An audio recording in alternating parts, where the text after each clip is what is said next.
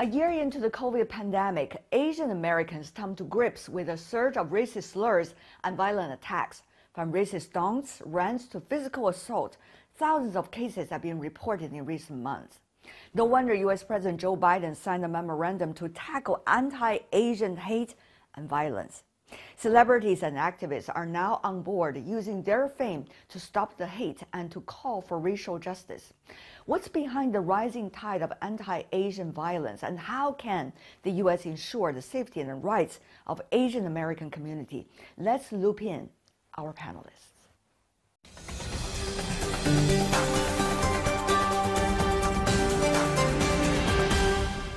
Joining us in New York, Anthony Chen, former J.P. Morgan Chase chief economist in Los Angeles; William Li, chief economist from Milken Institute in Beijing; Teng Jimeng, professor from the Center for American Studies with Beijing Foreign Studies University.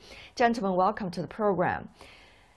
What is going on with the hate crimes? Why there is such a sharp rise of them? For example, Mr. Chen, in Los Angeles, the increase is more than 110% 2020 compared to 2019. What happened? We've gotten a lot of publicity that the virus started in China, and somehow that message is going in the wrong direction, and somehow it's being connected to Asian Americans. As a proud Chinese American, it saddens me to hear this, but whereas I live here in New York City, the news is suggesting that hate crimes against Asian Americans is up over 800%. And the thing to keep in mind, it's not just Chinese Americans. The hate crime is against basically all Asian Americans, because they're all considered by the people committing these hate crimes as all coming from China, which is extremely sad. Mr. Li, what about in your part of the world, near Maryland, Virginia, Washington, D.C.? There's a very large Asian community here, Vietnamese, South Asian, as well as quite a number of Han Chinese who are come here to work at NIH and a lot of the professional organizations.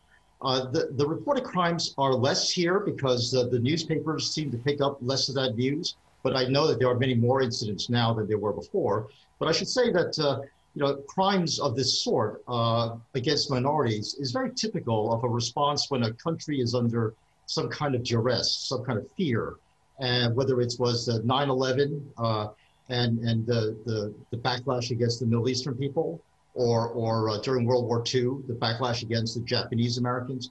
This kind of extreme desire to find blame and to assign blame is something that is very characteristic of a country that is in a crisis. And we see this not only in the United States, but we also see it in Europe as well. What the law enforcement agencies are doing? How are they tracking, recording, and also helping at this point? Much at all? Mr. Chen, your knowledge. My impression is that not all the crimes are reported, and therefore if they're not reported, it's very difficult for the law enforcement to actually do something about it. And it sort of reminds me of something that Albert Einstein once said. It's not so much the evil in the world that's taking place. The real evil is what occurs when people see evil and they just look on and they don't report it. And I think that's the situation with the hate crimes. We need to report it so that it can be tabulated and law enforcement actually can take action. But I think that one of the things that really distresses me quite a bit is that there are 7 states in the United States that don't even have a hate crime law. So in those states, when these things happen, they don't even have a way of categorizing these things because they don't have hate laws on the books. So I think we have to raise awareness. I think the fact that the President of the United States signed an executive order in his first 2 weeks in his administration against Asian Americans is a step in the right direction. So my hope and expectation is that as we move forward, that these things will in fact be addressed. But I think Bill is spot on in saying that these things occur when a country is under duress. I think he's 100% correct. I'm afraid I'm less optimistic than Anthony about the ability of law enforcement to contain some of this violence. We've now gone through a huge political turmoil in this country, and there's a large movement to defund the police, to reduce the funding for law enforcement agencies. And I find that difficult to understand in this kind of environment where we now have to rely more than ever on law enforcement. And instead, we see there are prosecutors in Los Angeles who refuse to enforce laws. We see the police handicapped by a fear of being accused of being racially profiling. So I think one of the things that we as Asians have to face up to is that we have to rely on ourselves more, and we need to somehow make it aware that the defunding of the law enforcement agencies is causing us, the victims, more harm than good. Professor Tang, we, over the past few months, have been hearing about Chinese American communities inside the United States, in order to avoid being attacked, have to form their community alliance, that they have this app among themselves. So once one family is under attack, the others are taking up the things that they can and try to come over and help. But how much hope shall we pin upon that kind of community help? After all, we do need law enforcement. I agree with my fellow two panelists. I think that right now, the circumstances can be very dire in terms of this very crisis under which Asian Americans are suffering, this very lack of protection from the law enforcement. And so I agree with both of them that Asian Americans need to rely on themselves more to fend off the attack, to fend off the hate crime that is now prevailing in communities around the country. But then self-reliance is just one way out. Institutionalized sort of hate crime or discrimination must be dealt with institutionally. And so in this sense, I would strongly actually argue for, again, I mean, this institutional protection, the reliance on the law enforcement, and that needs the country, the government's systematic effort. I'm glad that the President Biden signed directives actually in actually providing more protections and to contain this crime, and especially the crime originated from this very sort of a scapegoating. I think scapegoating in the U.S. Is particularly kind of a disastrous, especially in the current situation, a country caught up in this very crisis. Mr. Lee, earlier you talked about you are less optimistic than your colleague, Mr. Chen. But are you seeing that the law enforcement's willingness to implement, for example, the executive order and the basic responsibility to protect everyone, including Asian Americans? Yeah, there's been a huge shift in the way prosecutors view their job. The classic example is what's happened in Los Angeles, where the district attorney is refusing to prosecute criminals because they feel that many of the criminals themselves have been victimized by society. And in order to right that wrong, they feel that we should not cause that victimization to occur twice, even though they committed a crime. Many of the prosecutions are not being pursued. And I think that's a travesty. And as much as I would love to agree with Professor Song about the need for institutions to enforce the law, these institutions are selectively choosing not to enforce the laws that are on the books, and putting more laws on the books is not going to help matters. And when the police themselves are asked to do something, when we reduce the funding for the police departments around the country, then we are left even more naked to the aggression of crazy people. How strong, Mr. Chen, is this issue should be of concern, the so-called selective racial equity? In other words, at one time, paying more attention to the protection and the civil rights of one ethnic group, while at the same time ignoring, not necessarily on purpose, but might be the result, the others. We have seen, African Americans' rights have been more being mentioned in the media, certainly much more paid attention by the law enforcement. But now we see such a huge problem with the protection of Asian Americans in the U.S. society. What do you make of that? Racism should have no color. That is, everyone should be protected against racism, whether it's African Americans, whether it's Asian Americans, whether it's Greek Americans. All Americans should be protected against racism. Of course, that's an ideal situation, and if you defund the police, that's going to be a little bit more challenging. Although bills suggest that correctly, that you have some prosecutors around the country choosing not to enforce the laws as rigorously as they should, that does not mean that that's going to continue indefinitely. I grew up in the inner cities, and some of the people that I grew up with still tell me that in the inner cities, poor public housing projects where I grew up, there are a lot of people there that are suffering from this this situation that is going on. So my hope and expectation is that several years from now, as many of these individuals realize that they're suffering, that we will see the pendulum move in the other direction, and we will once again start to protect everybody against these crimes.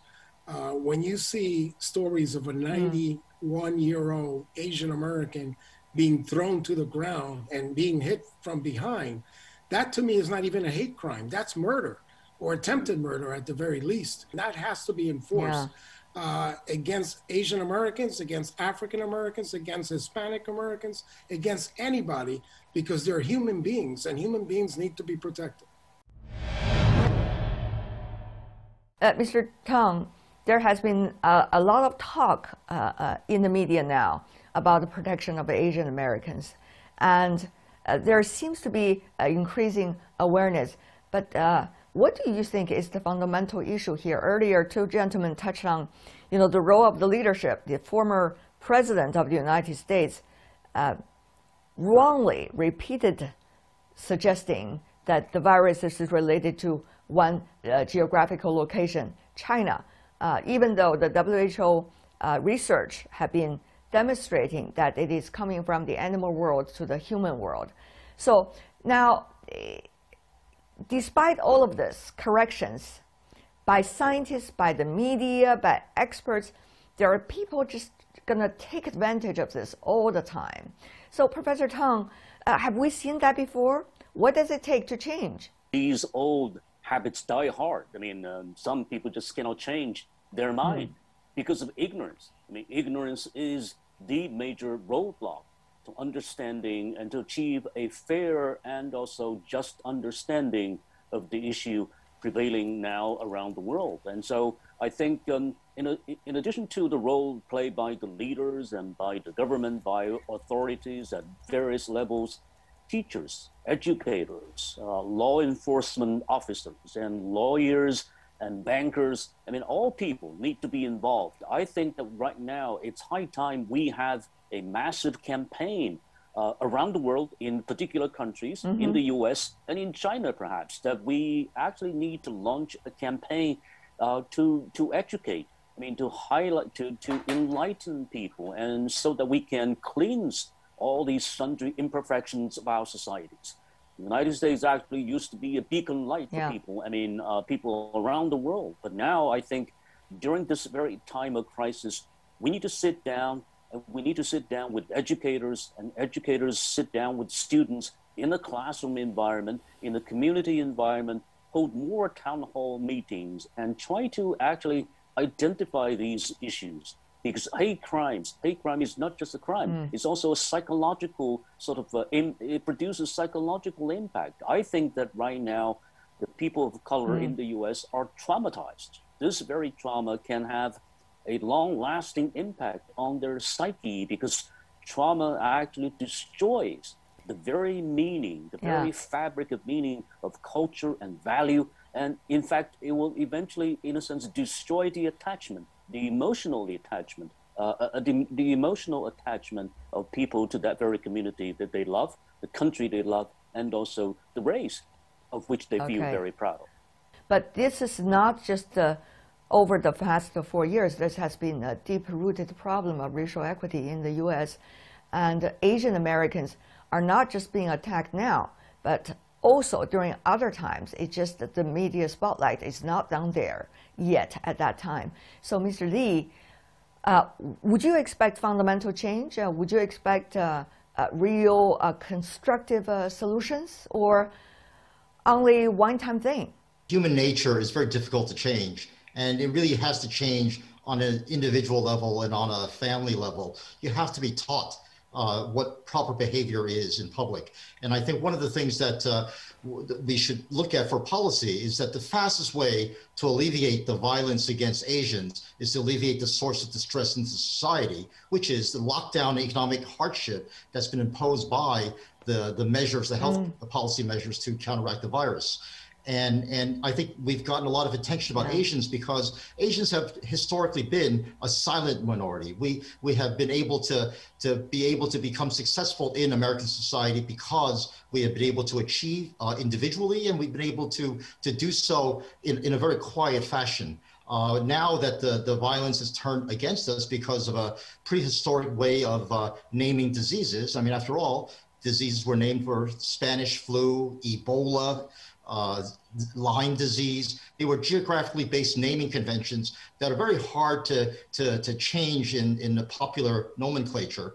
And unfortunately, that naming nomenclature has now assigned Asians as a source of distress. So to alleviate the violence against Asians quickly, rather than finding some way to change human nature, which I don't believe can happen by legislation or by fiat, we need to alleviate the distress, which is get the vaccines out, get people vaccinated, open up the economy, and let people work again. When people are working and able to earn income and conduct their lives, they're not going to go after Asians in the kind of violent fashion that they have now because of that dismay that the Asians caused them economic distress. Incorrectly, but nevertheless, that association is there. So to me, the fastest alleviation for Asian violence is to get the economy working again. My last question. You know, recently there are a lot of things going on inside the United States. Also, for example, the girl reading the poem at the inauguration ceremony that the media blasted in a way, and also recently Billie Holiday's movie about her insisting on singing Strange Fruit, which of course is a song describing the racial problem in the United States at her time was extremely difficult. We see a lot of cultural products coming out about African Americans fighting against racial discrimination in the U.S. How much can we expect that the same attention spotlight will also focus on Asian Americans? By the way, all Americans should be protected, and all actually in other parts of the world should be protected. But Professor Tang, you're as a cultural expert, how do you see that? I applaud the young lady who actually recited her own poem on that very day of Mr. Biden's inauguration. I actually was so very much moved and touched by her courage and also her bravery in addressing the issue and in issuing such a call to put an end to the very polite that African Americans are suffering, or racial or minorities were suffering right now in the United States, especially during the 4 years of Trump administration. I myself actually cited some of these historical texts, including musical text and also filmic text. If you look back at my bookshelf, you see Bob Dylan. Bob Dylan used to be a major subject matter I taught in my class, and who was also known for a major voice against racial discrimination in the 1960s. His several songs are often cited as examples, like Haiti Carol, Blowing in the Wind. All these great songs are actually being taught here in China, and I'm sure in classroom in the United States, to address these issues. And so once again, I believe artists should be standing up. Artists like the young lady should stand up against this very violence, this very violation, so that the nation may be heeding the call, I mean, to end this particular duress and also stress. And so once again, I think back in Asian Chinese tradition, scholars are often held up as the philosopher or the scholar king, leading the nation out of trouble, out of crisis. Now I would rely And I'm hoping that the artists, again, like what the artists have done in the 60s, like Bob Dylan had done, like the Beatles, and like Joan Baez, I mean, stand up against these violations, stand up against these crimes, and raise the awareness of the very destructive impact of those crimes. There are a lot of reminiscence, certainly in your answer, Mr. Tang, if I could point out that. Mr. Lee, also I'd like to address that question to you. We've seen quite a number of popular productions about Asian Americans, about Asians as well. For example, The Rich Asians or something like that, that have been very popular. Even though we've seen back in the 1980s and 90s, there were things like Joy Luck Club and other things that's try to create much more of a bridge understanding the Asian culture or the Asian American culture. What have changed? And how do you think that atmosphere is going to cultivate the understanding of Asia, of Asian Americans, and of their cultures? The first wave of artists that you just mentioned did a lot to bring awareness of what Asian life is like in the United States. But unfortunately, it's a very stylized picture of overachievers and super rich people. What we need is a Chinese or Asian American Spike Lee, someone who would produce a film of the way Auntie and I grew up. I grew up in Chinatown in New York City, and I grew up among gangs. I grew up among people who were going to be destined to go to jail the minute they graduate high school. And at the same time, the people around them were also overachievers who went and got Nobel Prizes. So that dichotomy of life within the Chinatowns of the United States, films can be made to bring out that we Asian Americans are human. We have all sorts of different people, good and bad, and overachievers and underachievers. And I think to widen the perspective for Americans, non-Asian Americans, about who Asian Americans are is needed. And filmmakers like Spike Lee did that tremendously for the Black people. And I think we need similar artists here as well for Asians. With that note, I would like to thank the three of you for a very resourceful conversation. Anthony Chen, William Lee, and Teng Jimeng. Really appreciate it. Thank you so much. The world is changing fast, taking all our lives with it. But we can change it too, by seeking answers to problems through discussions and debates. On World Insight, I ask direct questions to real people in the know, seek genuine answers, but respect diverse perspectives. Our live global debates tackle the most critical issues head-on. World Insight with Tian Wei go beyond the headlines. Welcome back. You're still watching World Insight with me, Tian Wei. Way down with deadly pandemic and tense geopolitics, the world has become more divided than ever. And the boundaries on how far jokes can go for laughs has been pushed from sharp wit to outright offensive. Joe Wang, a well-known Asian American stand-up comedian, has been an active voice for Asians against the systemic racism in the U.S. He has slammed the white supremacists and initiated a petition to include the Asian American story in the U.S. textbooks. He was also invited to the White House Correspondent Dinner, where he roasted then Vice President, now President Joe Biden. What's the punchline in reflection in a year marred by both COVID and discrimination against Asians? Can he, Joe Wang, win over a tough crowd, or will his campaign fall flat? I visited him, and our conversation starts with some of the latest development. Joe, I noticed that from last year I talked to you, I think it was in the spring, 2020. Yeah. You were not laughing and joking as often as you did before anymore.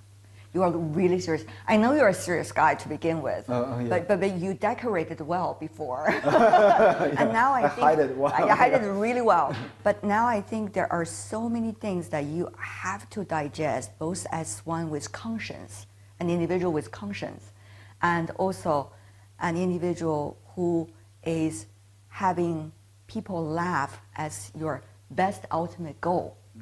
I think you are quieter than before, if I noticed right. Oh, thank you. I guess I just found my conscience in 2020. That would be my biggest gain. No, no, just kidding. No.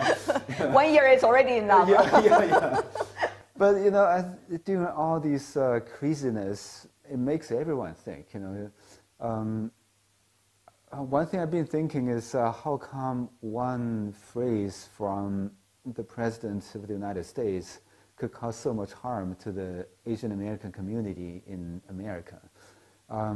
Did you figure out the answer? I think the answer is as long as countries don't respect each other, there will be racism in America. Racism in America is not a domestic issue.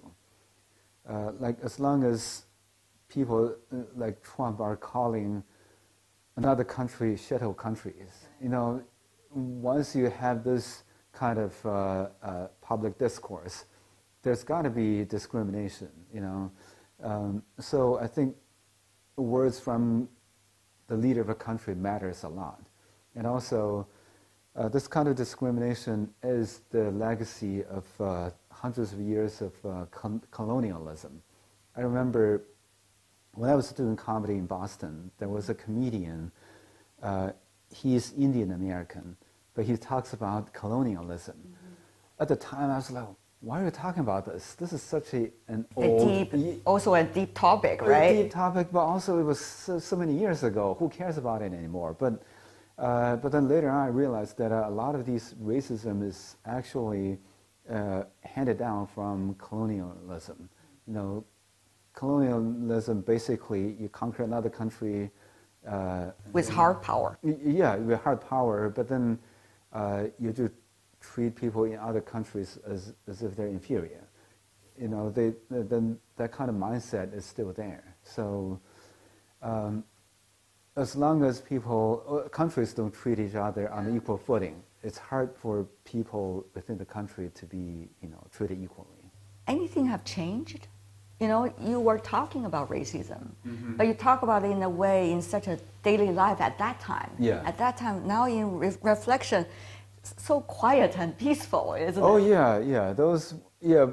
During Obama years, people probably didn't feel that way, but after Trump took office, you look back, it was like, wow, those were such, nicer times, But then, of course, there were things we can improve even upon those times, Especially for Asian Americans, they still don't have a good representation in American politics and entertainment. I did a show for a fundraiser back in January 2020, almost a year ago.